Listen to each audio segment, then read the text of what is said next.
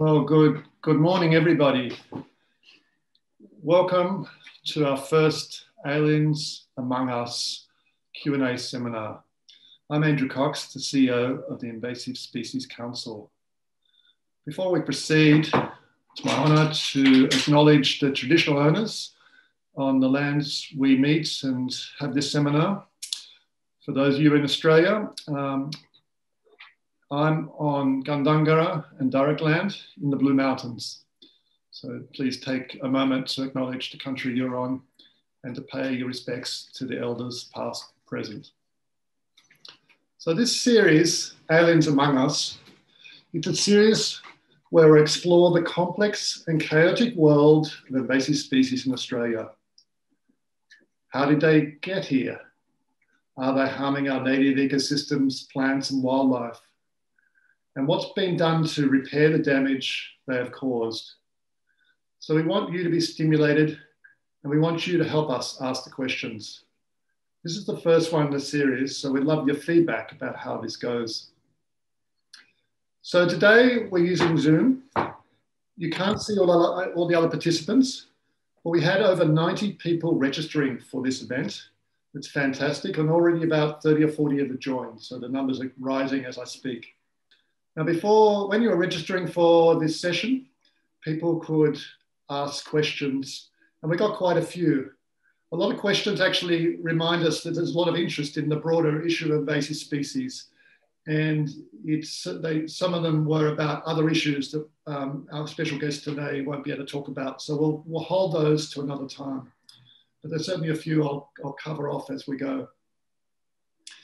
We're recording this event, and we're going to place the event online afterwards so you can catch up later, share it with your friends. And hopefully over time, we'll have a series of Aliens Among Us special seminars. Now, why do we pick the title Aliens Among Us? We did it because this book here of the same title, written by a Canadian author, Leslie Anthony, and he was quite happy for us to use this name. And this is about the invasive species that have taken over many countries in the world.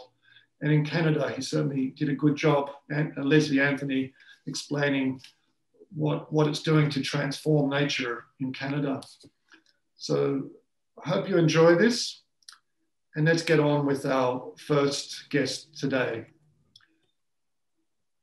Now, today's guest is Pete Minard. I first met Pete in Melbourne at the Natural History Bar on Collins Street in Melbourne 2 years ago. I recommend the bar because it's lots of stuffed animals. It feels a bit like a museum, but it has a pretty casual atmosphere.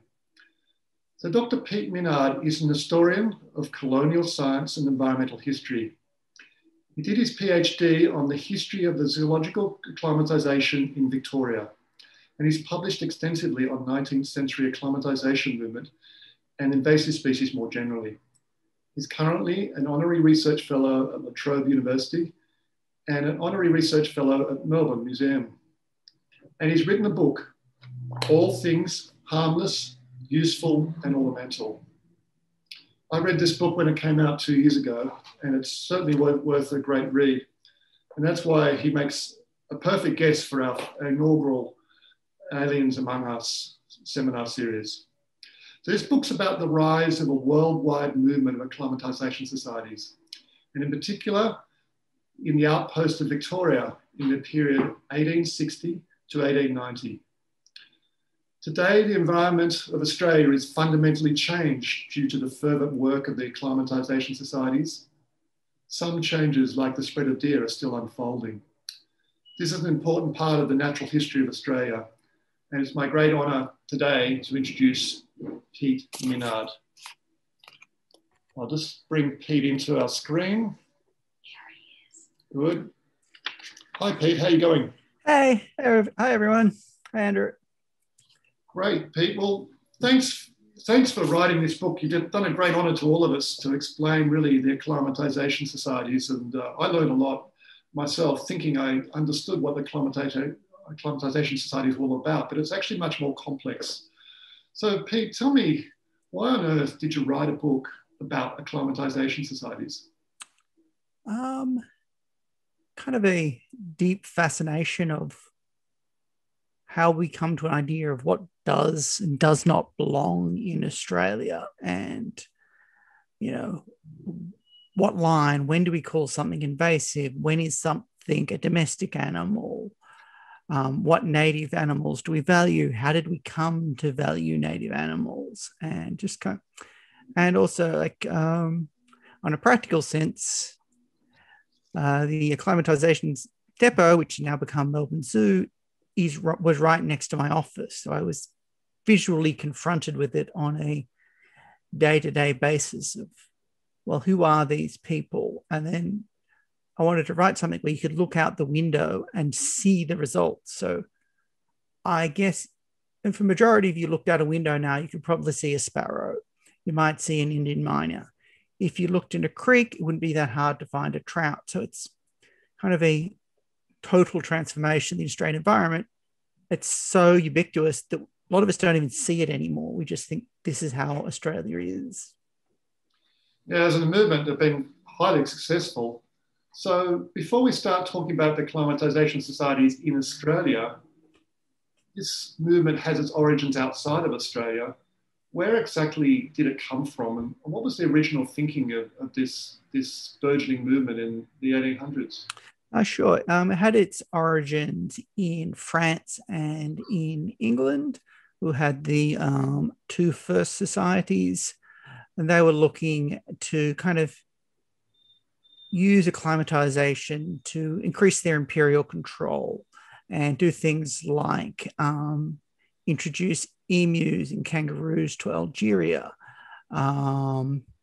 introduce eucalypts all over the world to kind of alter the climate. So it's about making parts of their empires productive that weren't so, or also to kind of correct already done environmental damage.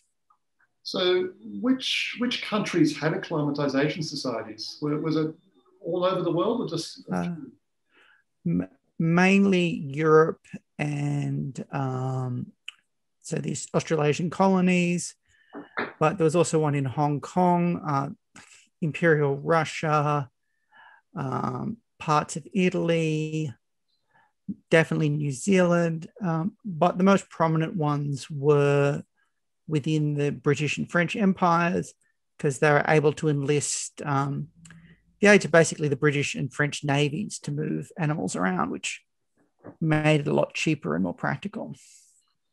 So was that the goal of each of the societies? Were they all the same in terms of their motives? The British Society was a lot more about creating more agricultural products. So yes, they wanted to say introduce antelope, but they always thought of them as living in a paddock. Whereas you look at the ones in the colonies, look at, say, Mauritius, Australia, New Zealand, it was about establishing animals in the wild. And yet, and in France, it was about establishing things definitely in the colonies. Yeah, okay. And this movement started to create some interest from Australia. So it seems to me from reading your book, Mr. Edward Wilson seemed to be a critical person in the whole rise of acclimatisation in Australia. Tell me about Edward Wilson. Well, Edward Wilson was a kind of a democratic reformer, kind of pro-Eureka. He also owned the Argus newspaper, so he was kind of a prominent journalist and editorialist, and very much a kind of a liberal social reformer. And he also believed in land reform, so breaking down the huge squatter estates into smaller farms. And part of his belief in acclimatization is, well, what can these smaller farmers farm? And even outside of the farms themselves, how can we help colonists survive on the landscape? So deer, for example, he would be interested in because they provide food, not because they provide sport. And so Edward Wilson, he had many ideas. What were some of the more outlandish proposals? Yeah. Yeah, Wilson described himself as a thorough acclimatizer as a way of kind of differentiating from the society, the rest of society which he founded. He was even in favor of things like monkeys, which he thought would make an excellent kind of visual distraction around suburban Melbourne. Right. Fortunately, the rest of the society were against monkeys, but it didn't stop people shipping the monkeys. But to the 1880s, every time they shipped a monkey, they destroyed it. So that was one of the failures of the Acclimatisation Society. Yeah, well, that was a self-regulated failure because they did not want monkeys everywhere. What were some of their big successes? Well, defining success as successfully established in the wild, you'd have to say red deer, roe deer, sambar deer, Indian miners, sparrows, hares, brown trout, rainbow trout. They're kind of the big ones. Right. Well, we'll talk more about those in a minute. So it seems in Victoria and Melbourne in particular, for those of you from Melbourne, everyone knows Royal Park. It seems like Royal Park played a pretty pivotal role in this start of the acclimatisation movement in Australia and Edward Wilson's role in it. Can you tell me a bit more about the role of Royal Park? Yep. Royal Park, those of you who don't know, is just kind of the edge of kind of the CBD in Melbourne, and it's kind of a large area of parkland. And a big chunk of it was granted to the Acclimatisation Society as their depot. So animals would arrive in Australia, live for a few years in the park, reproduce, and then be distributed into the wild. And this site later becomes the site of Melbourne Zoo because the Acclimatisation Society, in fact, turns into the Zoological Society. In fact, the official name of the Melbourne Zoo till the 1970s was still the Zoological and Acclimatisation Society.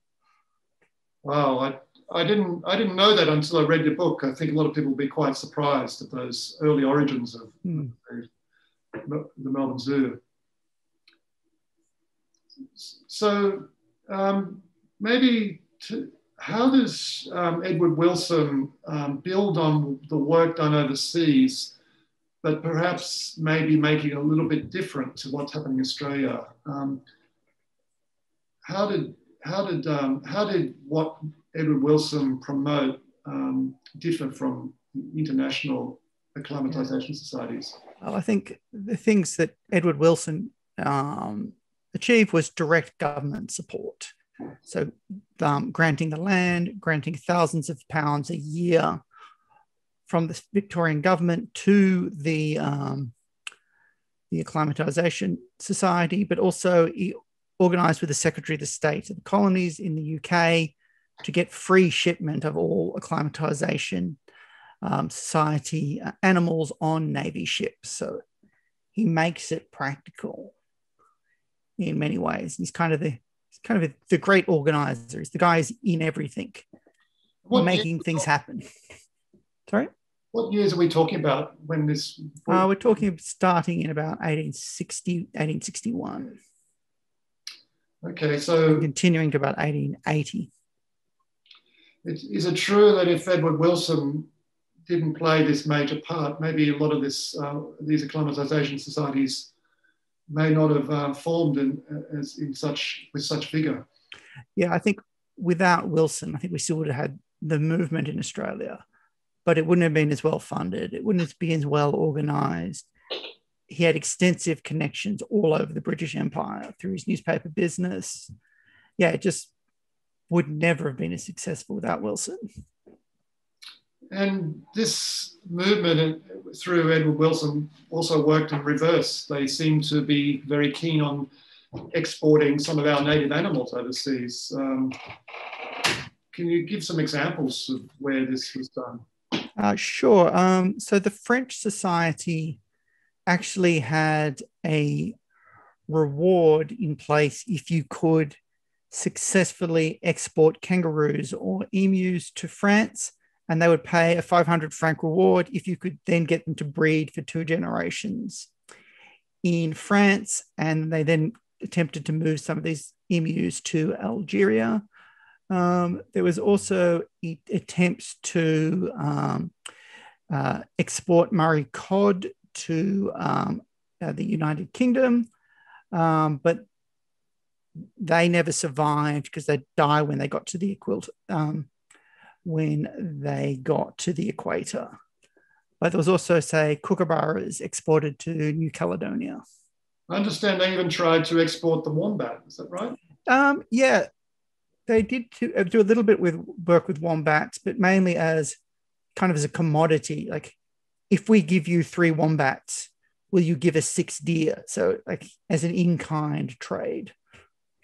So, a way of making your cash go further, because you would just trade in animals rather than money. It's quite extraordinary. Well, for those that have joined us, we're here for the inaugural Aliens Among Us seminar, Q&A, and we've got Dr. Pete Minard, whose book is All Things Harmless, Useful and Ornamental. Just a reminder, if you've got a question, down the bottom of your screen, you've got the Q&A button, hit that, ask your questions. We've had a few come in. I might just deal with them a bit later on as we start to sort of talk a bit more about how the acclimatisation societies worked. I might just move on a bit now, Pete.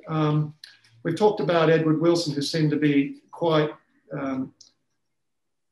fundamental in the formation of the acclimatisation society in Victoria in particular, but there were some other thinkers as well.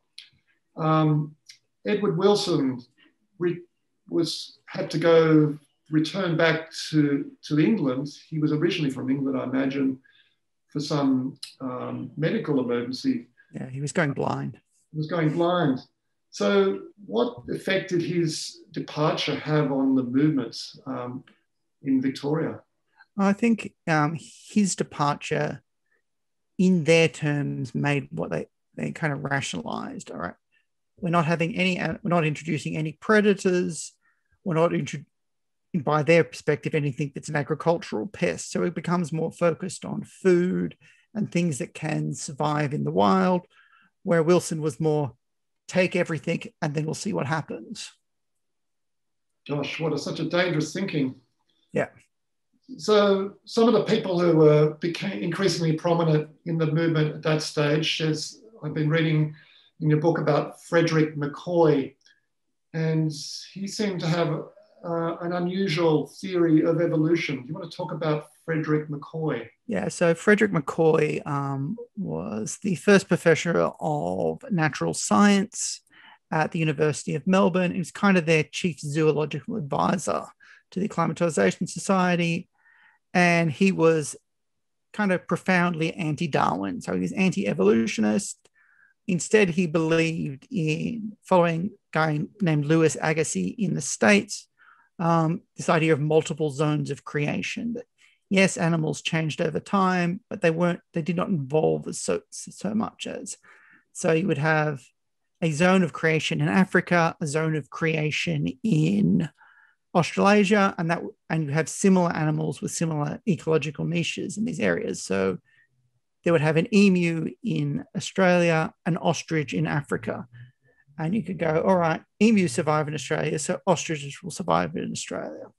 So he used climate sort of as the way of working out which species should be introduced where, is that right? Yeah, so he builds on the word of Alexander von Humboldt and kind of looks at latitude and longitude as a kind of rough equivalency of climate and what will survive in one similar climate on the other side of the equator.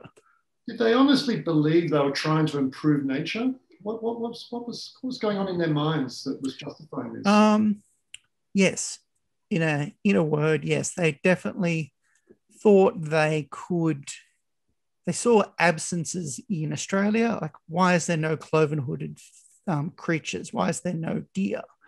But they also saw that Australian colonisation had already damaged, say, the rivers. So you've got to remember this is immediately post the Australian gold rush, and they'd already noticed things like Australian blackfish were becoming rarer. And they had this idea that it would be easier to replace the blackfish with, say, trout or English perch, known as redfin here, rather than breed up the blackfish. So they thought they could just replace with equivalents when species started to disappear.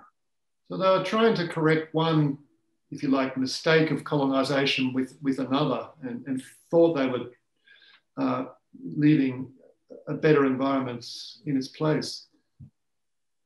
Yeah, pretty much. And they were also very much interested in controlling agricultural pests. So bringing things like sparrows, Indian miners, to control plagues of locusts, which they felt was coming because that colonization had upset the balance of nature. And they very much believed in this whole process as just kind of part of the process of colonization of the British Empire. Because after all, what is colonization? What is having a colony except moving people, animals, and plants to other places and extracting other organisms? Like, it's kind of just part of the logic of the empire. Wow, yeah. Now, George Bennett was another figure of this time. How was he different to the acclimatizations before him? Well, George Bennett was largely New South Wales based, and but he also published in, he's an honorary member of the Victorian Society and published extensively, but he kind of introduced this idea of selective protection of Australian animals should be part of the acclimatisation movement, that it's not just enough to introduce new animals, you should protect useful Australian animals like kookaburras because they kill snakes. But it shouldn't be thought of as directly equivalent to any of our environmental protection, because they also believed in things like putting a bounty on wedge-tailed eagles and dingoes. So it's kind of they believed in selective protection of Australian wildlife. Quite extraordinary. Well, this period, 1959 was when Charles Darwin published his Origin of Species. So the influence of that was percolating through the scientific establishment around the world. So there's another figure that features in this period of acclimatisation societies, Dr. Henry Madden. And he seemed to take Darwin's theory very seriously and was accommodated, surprisingly, in the acclimatisation movement. Yeah. So how did Dr. Madden, what did he try to bring to the acclimatisation society thinking? Well, Darwinian science was still very controversial in the Australian colonies, but he was a strict believer in it. And he thought that basically colonization had upset the struggle for existence, which is kind of a key Darwinian term. And you could correct or refocus this struggle, replace animals that were gone or missing with new species. So the entire acclimatization movement becomes kind of neutral on the idea of Darwinian evolution. You don't have to accept evolution to participate. You don't have to reject it. You just have to accept the idea that plants and animals should be moved around the world. Yeah, right. So, I've just got a question that's come in actually before we started about this, because the question from Louise Elliott is, to what extent did the acclimatizers subscribe to the evolutionary theory, and how did it affect how they framed their work? You sort of answered it, but do you want to expand on that? Yeah, like as I said, it's very much they were very much neutral on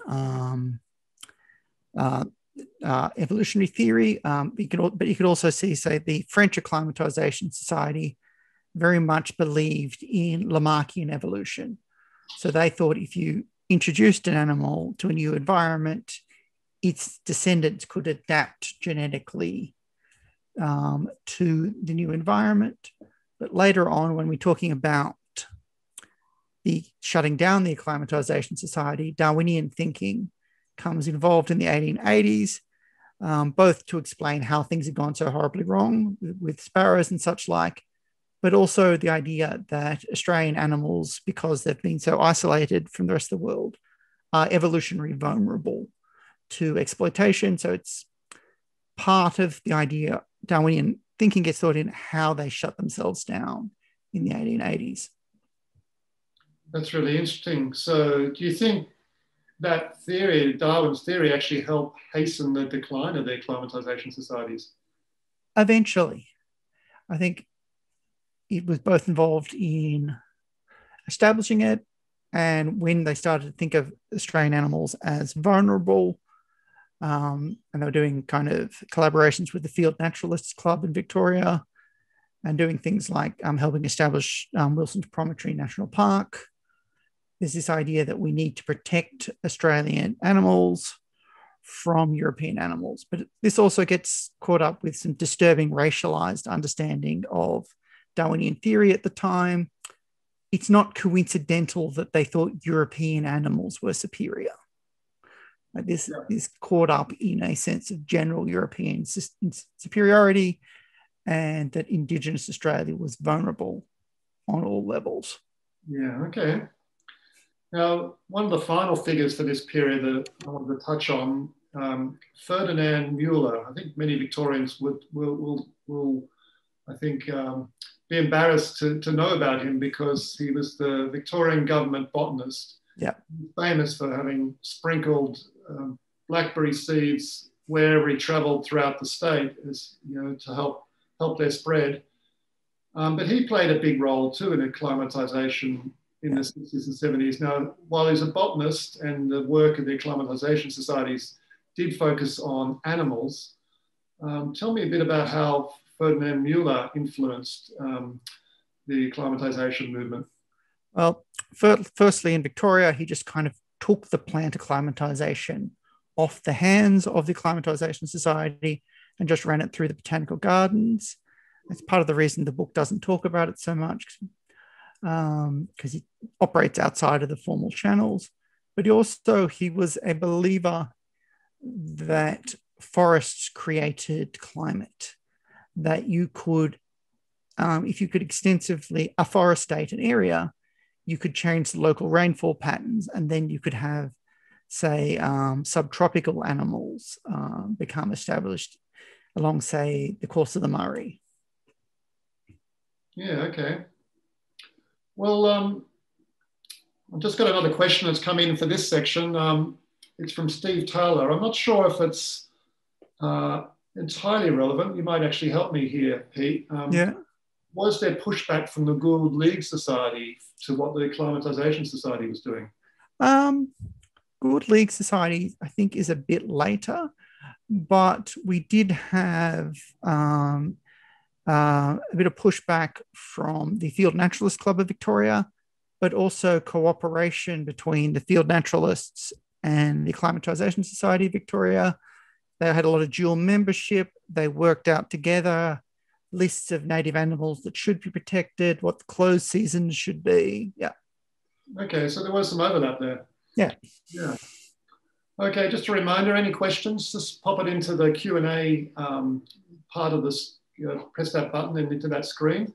We've had a few come in. I might just look at some of the particular animals that you've sort of touched on already. You talked a bit about the sparrows that you look out the window and see today. Why on earth did they think introducing sparrows and even Indian miners was such a good thing for the acclimatisation societies? Sure, they thought the colonisation had damaged the local balance of nature, and they were dealing with what they thought of as plagues of locusts, caterpillars, such like, and they felt that in Europe, in particular, sparrows acted as basically a form of biological control, destroying caterpillars and such like. And this was very much the opinion of the French scientists at the time. If they'd actually talked to any English or French farmers, they would have told them, yes, they do eat grubs, but only when they're raising their young. The rest of the time, they in fact eat grain, and they are an agricultural pest in themselves. Indian miners had got a reputation in the British India as a kind of pest control species, and that from there they were introduced to Mauritius and Jamaica, other British colonies, and they kind of further enhanced their reputation for pest control. And then they were introduced to Australia directly from Calcutta, but also from Mauritius. That was easy because the governor of Victoria, Henry Barclay, went from being a governor of Victoria to governor of Mauritius. So there was easy lines of exchange there. Yeah, right. And just explain exactly how they do these introductions. They don't just introduce one or two or just a breeding pair. How do they make sure these species actually do become established? Sure, they would generally spend a few years, say, breeding them up in an aviary at Royal Park, and then they would experimentally release some out in sympathizers farms. And this is where like more participation from the broader public, more farming women get involved in the process as well. Like, all right, if you can bring me one possum, which we can exchange with New Zealand, we'll give you 10 sparrows. And like I have family connections to Benalla, and I saw some sparrows there, and it's like, I think I know which family introduced these, and they're still in the district. Oh, I won't tell anyone, and it's not in the book, because they would then become most disliked amongst the other family farmers. There's a few dark secrets in our current situation. Yeah. Yeah. Well, I can't help but wanting to talk about deer because, deer did take a little while to actually spread widely, but the acclimatisation had a really important role in their introduction. So what was their role? There was already some small-scale introduction of, say, roe deer and red deer before acclimatisation got involved, but they're largely responsible for introducing Indian deer and deer from the Malayan Peninsula, so sambar, hog deer, and this like, and they would exchange them as strain animals. They would get a breeding population going up in Royal Park, then they'd send them to a farm where they'd breed more further, and then they'd kind of introduce them to the wild, where they were trying to kind of be a food supply for colonists. Was the government funding all of this, or was it just done through philanthropy or a lot of government funding and a lot of in-kind exchange. So, like say, the British Zoological Society, the British Zoo was very keen to get involved because they had someone who would collect Australian animals for them. So, like the amount of possums, the amount of koalas that went through the Acclimatisation Society's depot just as a commodity, so that you could, exchange 3 koalas for 6 deer. So they were a sort of an early form of a zoo, but with a very different motive. Yeah, like they would not release or collect any predators until the 1880s, when they got their first tigers and leopards, but they were never intended for release. So there is no connection to the whole big cat conspiracy, because they never released any big cats into the wild. And in fact, till the 1880s, if anyone gave them a predator, they'd basically shoot it. So they did have some limits on what they would try to introduce. Yeah, they're just not our limits. Wow. Okay. And the introduction of deer into Victoria wasn't simply driven by the Acclimatisation Society as well. And the introduction wasn't without disagreements. Tell me a bit about how the hunters and the Acclimatisation Society people interacted. Yeah, sure. You'd think at first that the hunters and like hunt clubs would be directly sympathising with the Acclimatisation Society, but in many ways they were at cross purposes. They both believed in introducing deer, but the acclimatisation also very strongly believed that all animals are public property, that you cannot own the right to hunt deer. Even if you introduce the animal, it is the property of the Victorian people.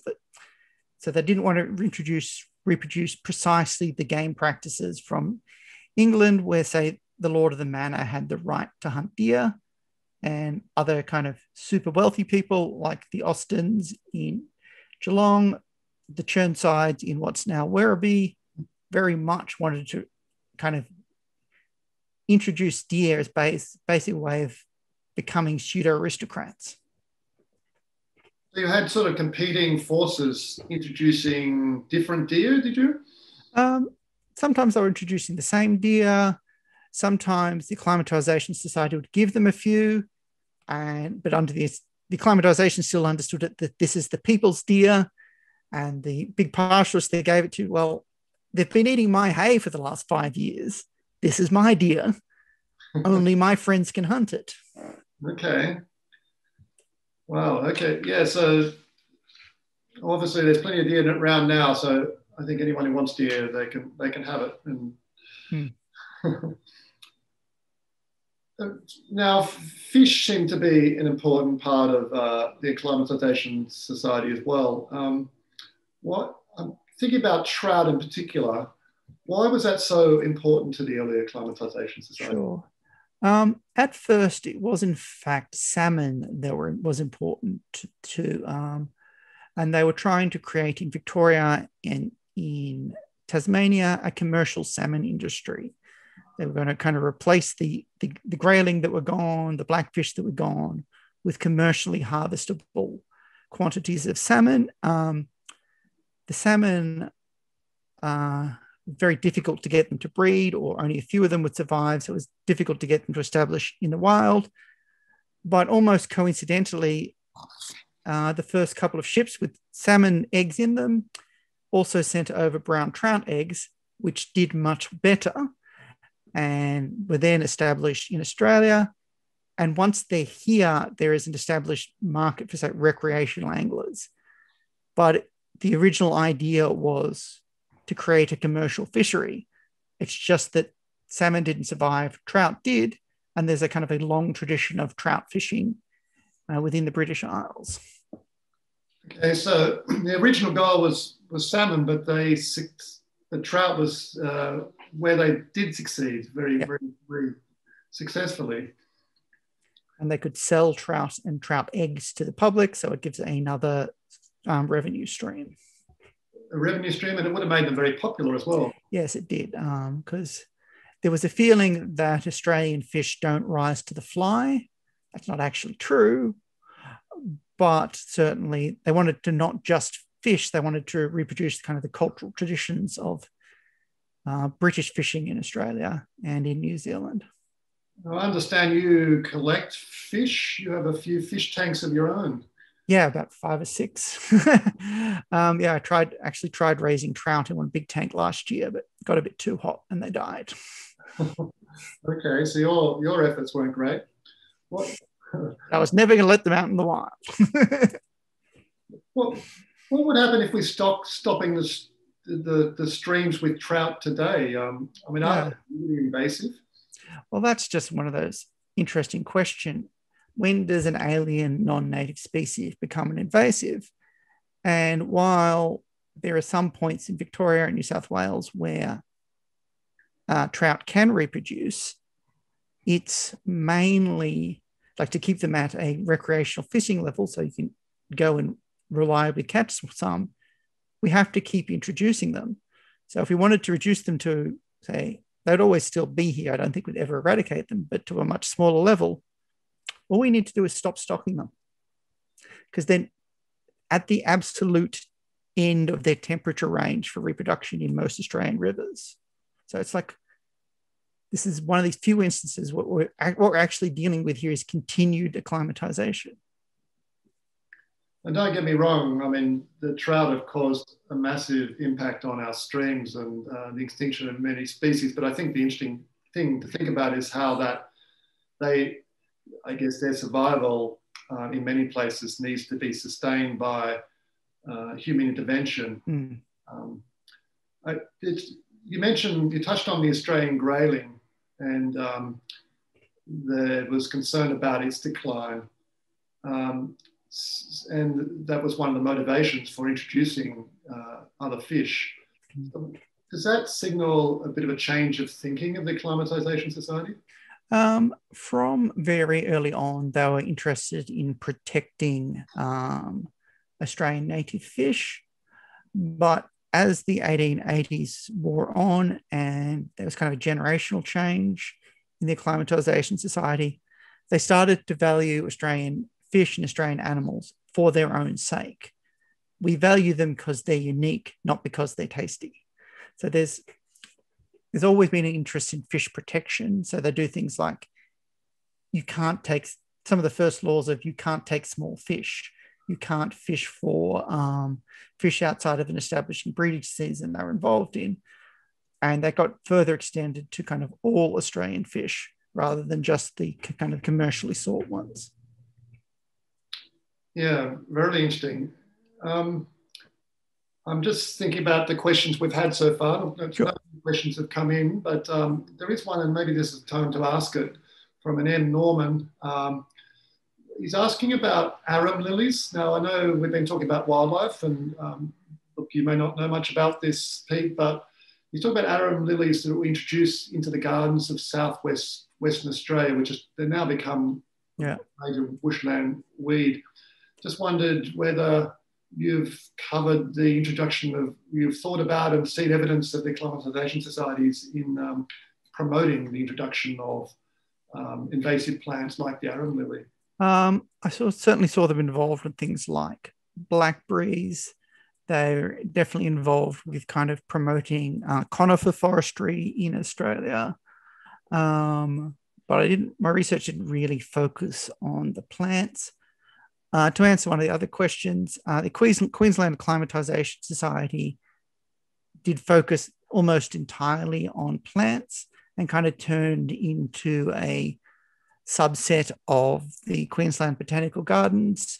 And they were responsible for, say, establishing the first mango plantations in Queensland, say from India, but also kind of the domestication of the macadamia nut, the Australian nut, and exporting that elsewhere.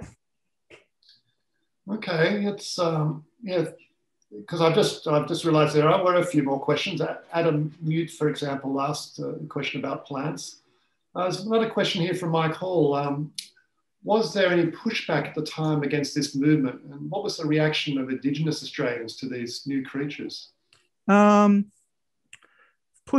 largely came from small farmers who would say have to deal with hares and sparrows on their land that were there and acting as pests. They weren't legally allowed to shoot. When I was looking for Indigenous perspectives, I saw Indigenous people working as collectors. Say they would supply, say, bush turkey chicks and emu chicks for sale overseas. Interestingly enough, when you're talking about things like rabbits, there's an interest of Indigenous people as them as a food supply. So there's kind of some really complex relationships here with Indigenous people. But I think that would be a whole second book that I haven't had time to write. Yes, that would be a really interesting book. Just to summing up around what the motivations of the acclimatizations were, because another question came in about from Mike Hall. It wasn't necessarily simply trying to recreate New Britain, was it? It had multiple motivations, but it was a little bit different. Yeah, you got to more think of it as recreating the best animals of all of the British Empire in Australia.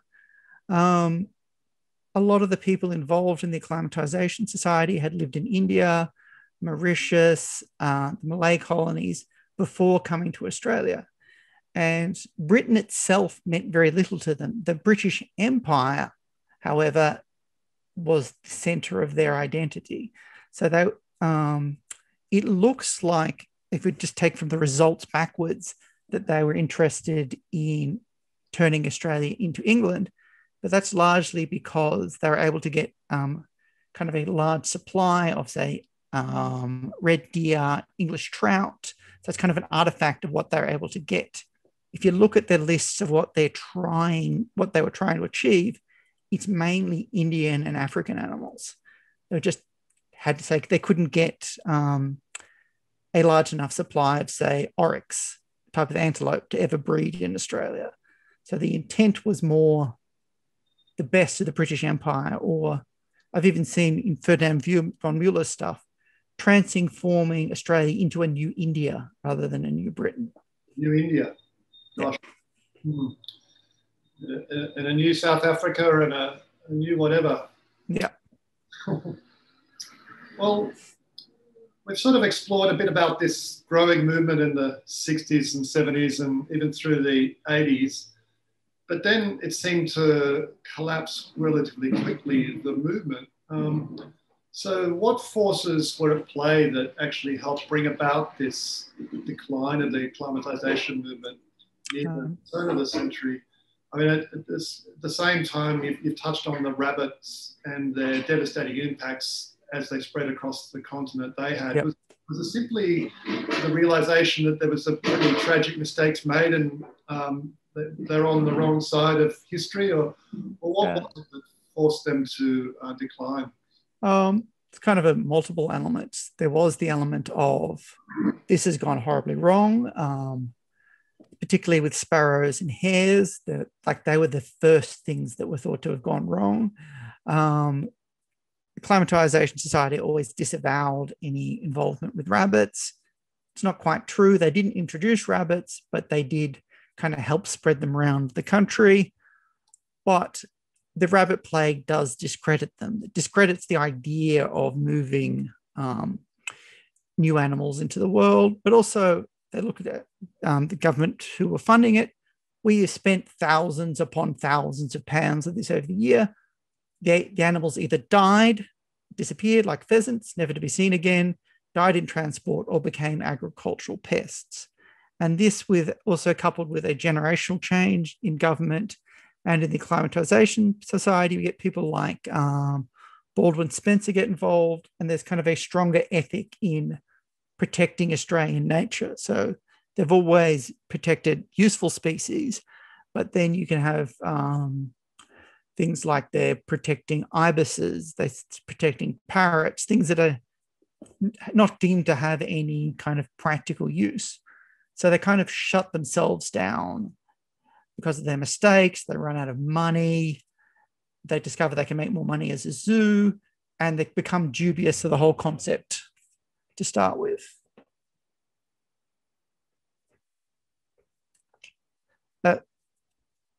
Andrew, I've lost you. Sorry, Pete, I was muted myself because there was some clanging outside. So I've noticed there's some still acclimatisation societies around today, but the only ones I know of are really effectively trout fishing clubs. Yeah. There's one in the Monero Acclimatisation Society, for example, was actually, we're working with them on trying to do something about the feral horses in Kosciuszko. So is that the only form that the acclimatisation societies have now? Yeah, like there's the Orange Fish Acclimatisation, there's the Ballarat Fish Acclimatisation Society in Ballarat. It's actually just down the road from me. It's where I got my trout. But the acclimatisation societies in both New South Wales and Victoria transformed themselves into zoos. Like they became Melbourne and New South Wales Zoo, originally as just a way of subsidising acclimatisation. You can charge people to see the tiger and we can spend that money on deer. But over time, the zoo element of it that we understand today became more and more prominent, and they kind of ceased all acclimatisation except for trout. So if you go to Melbourne Zoo, in some ways you're seeing the remnants of the Acclimatisation Society. Right. And is there something we can take away from this period that's a positive? They did some good work that maybe we can thank them for if we can. Yeah. I think one of their kind of key legacies is kind of the first legislation to protect Australian native animals. They only wanted to protect useful ones, but they did do a lot of scientific spur a lot of scientific research. Well, when is it safe to fish for native fish? When do birds breed in Australia? So they did a lot of kind of primary scientific research about understanding Australian animals. But on the more philosophical perspective, I think it teaches us caution about introduced species, but also to remind us that all scientific hypothesis theories are provisional. They operated on the best science of the day, and it went horribly wrong. So just kind of a scientific humility is something we should learn from them. That's a really good lesson to take away. I noticed that most of the men, or all of the people we touched on were male. Was this a male movement, or were there women actually involved? There was more women involved in the British Society. Lady Burdett Coutts, one of the richest woman in England who didn't have a title. She was a member of the British Society. You can see women involved in collecting animals for export and so on, like helping, say, sparrows reproduce on their farm. But it was never written anywhere that it was a men-only society, but I never found a female member. Yeah, right. Okay. Well, I think we've gone through all the questions. Thanks, Darius Kedros. I think we've touched on your question about turning the tide. So I think we're coming near the end now, Pete. And I'm just thinking about your book and the way you both open the book and you close the book. And when you wrote the epilogue, you were sitting having a coffee in Royal Melbourne Zoo and thinking about the role that zoo had in the early acclimatisation society movement.